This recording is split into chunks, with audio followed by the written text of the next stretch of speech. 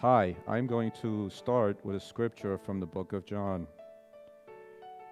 As the Father has loved me, so have I loved you. Abide in my love. If you keep my commandments, you will abide in my love, just as I have kept my Father's commandments and abide in his love. These things I have spoken to you, that my joy may be in you and that your joy may be full. I'm now going to read a story called Full and Complete Joy. It is usually difficult to find a joy in the small, mundane things of life, and nearly impossible when painful events crash into our lives. A recent movie related the true story of small miracles that occurred after the tragic accident of a young child.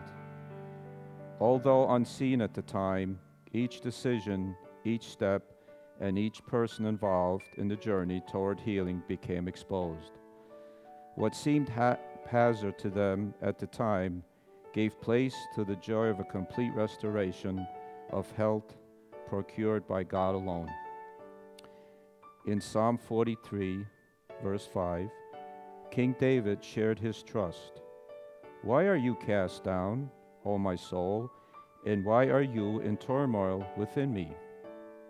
Hope in God, for I shall again praise him, my salvation and my God."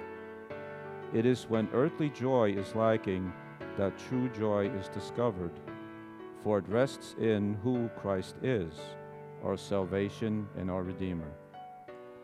It is exposed in what he did through his death and resurrection. His joy can fill us in the midst of tragedies, for he remains our light and our hope even in dark times. He understands and he cares, for he is our joy. Let us pray.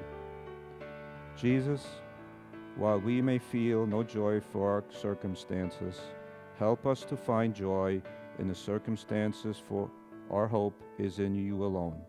Amen.